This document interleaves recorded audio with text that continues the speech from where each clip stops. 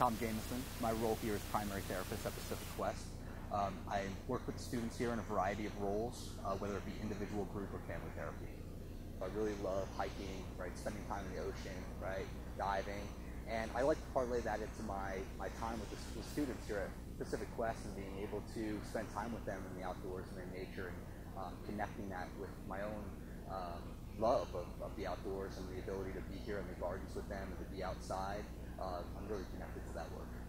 So my therapeutic approach relies on the belief that if we can combine experiential education and relationship, then every child is reachable. One thing I really love about the horticultural piece of PQ is getting down into the gardens with the students and regulating with them in their therapy.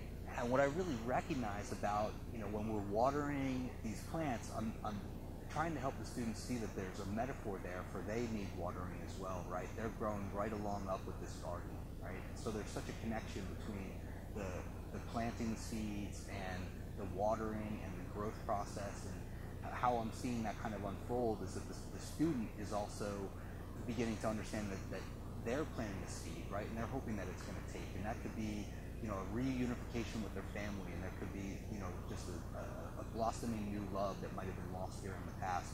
And what we're seeing in the watering is that same kind of concept, that you're hoping it's going to take, and you're hoping this water is going to be the piece that allows this plant to grow. And here at PQ, that's what we're really hoping for every student.